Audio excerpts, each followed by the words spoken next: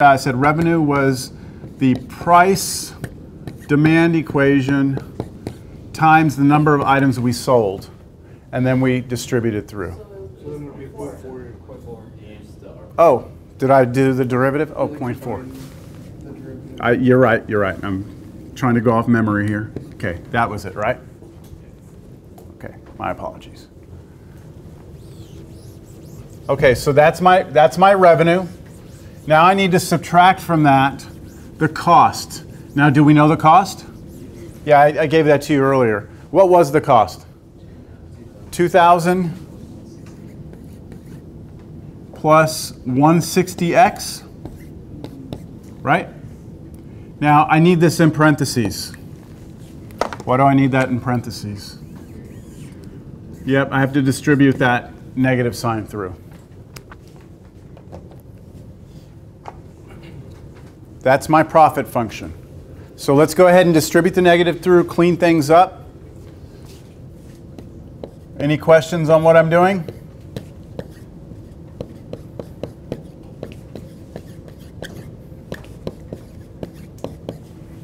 So distribute that negative through. And now let's collect like terms together. And we will have a final version of our profit function. And when I write my profit function down right now, I'm going to put it in descending order. So my profit is this. My profit is, I have negative 0.4x squared. How many x's do I have? So negative 400 take away 160, so, right? 240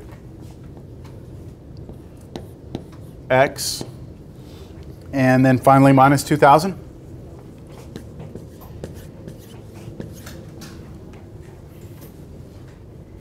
This is our profit function. Positive 240. Oh yeah, I don't know why I put minus. This is plus. 400x, take away 160x is 240x. Okay, now what? Find the derivative, number line, test points. Okay, our derivative, profit, let's write it p prime of x. The derivative is negative 0.8x plus 240. That's a nice derivative, isn't it? Now we set that to 0. So we set negative 0.8x plus 240 equals 0. I'm going to do the same thing. I'm going to move this to this side. So I get 240 equals positive 0.8x, and then divide through. What's that, 300?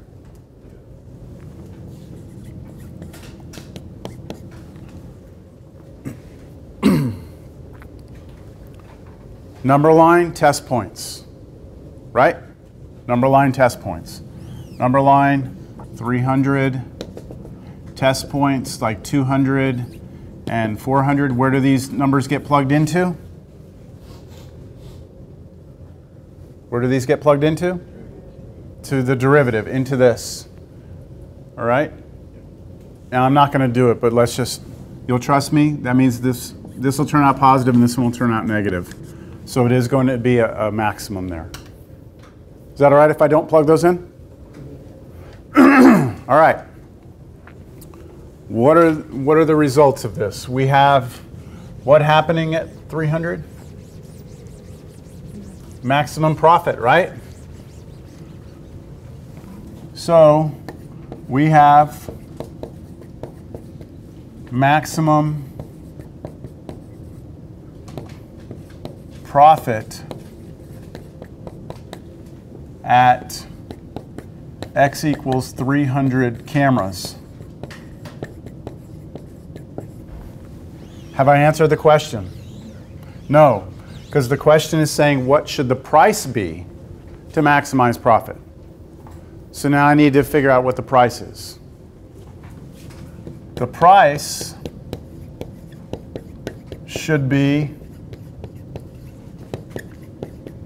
P equals, what was it, 400? 400 minus 0.4x, which is 300.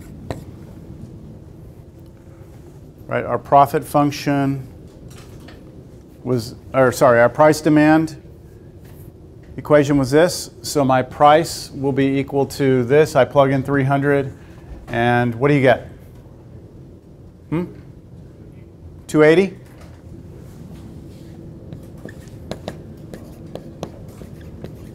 Y'all good with that?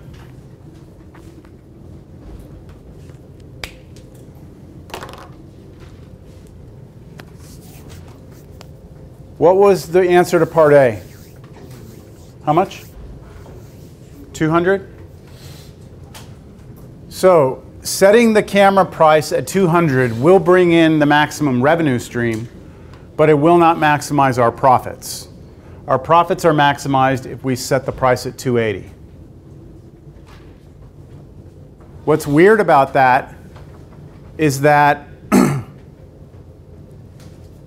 you're going to bring in less money, right? If I set this price at 280, that's not going to bring in as much money as setting it at 200. But when you factor in the costs, this will be the more efficient way to do it. So I'm gonna do a graph again because I think it's best if it's visualized. You mind getting the projector top left corner? And this time let's kill the lights. The top left one, yeah, right there. So what I'm gonna do here is I'm gonna graph our revenue function, which was 400x. I know it'll come up in a second. Minus 0.4x squared.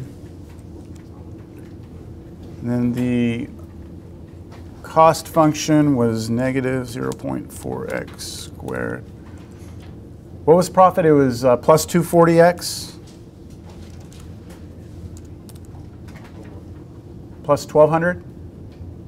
Sorry, I need your help. The profit function was negative 0.4x squared plus 240x minus 2000. And the revenue function was 400x minus 0.4x squared. Yes? Okay. Now let me... 2,000 instead of 200 for the bottom one. Okay, I'll fix it. 0.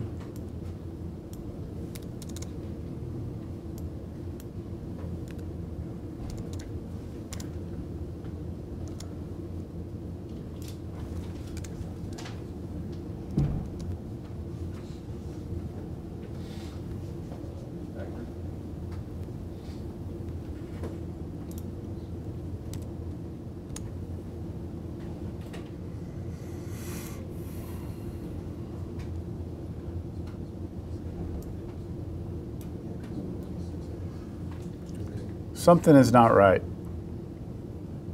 Our revenue function, what did we get as an answer for our revenue function? Where did the maximum occur? Yeah, oh, the price, yeah. But no, the number of items. 500, okay. Then this is right, all right. You all okay with this? Let me explain this graph. The red is the revenue. The green is the profit, right?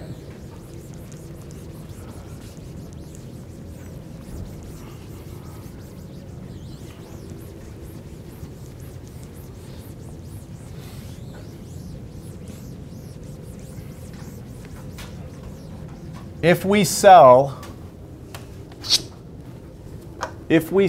500 cameras, we will have the most revenue possible, right? And we will set the price for the camera at 300, right? But look at our profit when we sell 500 cameras. Our profit is this, right? Which is about, I don't know, a little under $20,000 profit. Instead of selling 500 cameras, if we sold 300, which means our price would be 280. So this right here, the price corresponding to that was 200, and then here the price corresponding to that was 280. If we're willing to price it at 280, we're going to sell less cameras, but our profit will be maximized, and our revenue is not. But that doesn't matter. Profit at the end of the day is what you worry about, right? So we found the optimal solution right here. We need to price them at 280. I hope that makes sense, how that all works together. Okay, I have 5 minutes, so any questions on that other problem that I asked you to go home with? Can you turn the light back on and turn the projector off, please? Thank you. If you are okay with the problem I sent you home with and you want to turn it in, I'll collect it now. If you feel like you need the weekend with it, I'll give you the weekend. However, the highest you can get on it will be a 90. So it's kind of like if you want it for the weekend, fine, but you get a 10-point penalty. What's that? Oh, wait, come back. Sorry, Thursday. I meant Thursday.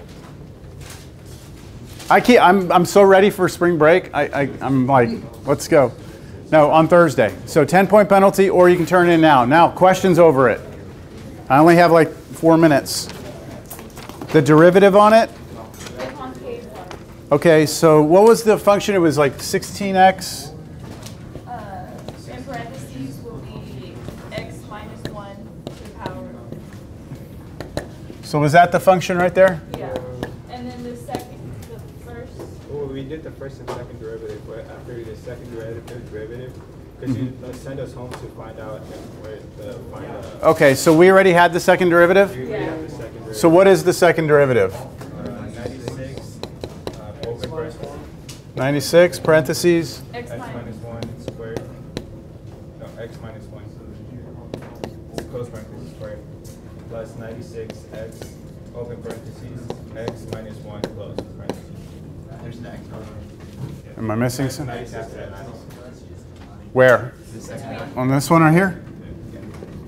Okay, so that, and you were having trouble setting that equal to 0? After setting out to 0, because we took out the 96 and then setting it to 0. Okay, so let me show you. On this step right here, this was the second derivative I guess I gave you in class, right? We got in class together. So when you look at these two terms, we see what they both have in common. They both have a 96, so I pull 96 out. They both have an x minus 1. So I pull an x minus 1 out. And then what I'm left with is what? If I pulled this 96 out and I pulled one of these out, what will I still have? An x minus 1. And then I pulled the 96 and the x minus 1 out, so I'm still left with an x there, so plus x here. Right? And I'm setting all that to 0. So now you have 96 times x minus 1, and then this right here is 2x minus 1. You just put those together. And then would we distribute the 96? Nope. Now you set each of these equal to 0. And so 96 doesn't even factor in, because you can just divide it out. You set that to 0, you get 1. You set this to 0, you get 1/2. So you have two numbers, 1/2 and 1. Test, test, test. Does that make sense? Yeah, if you don't pull the x minus 1 out, this becomes a lot uglier to work with.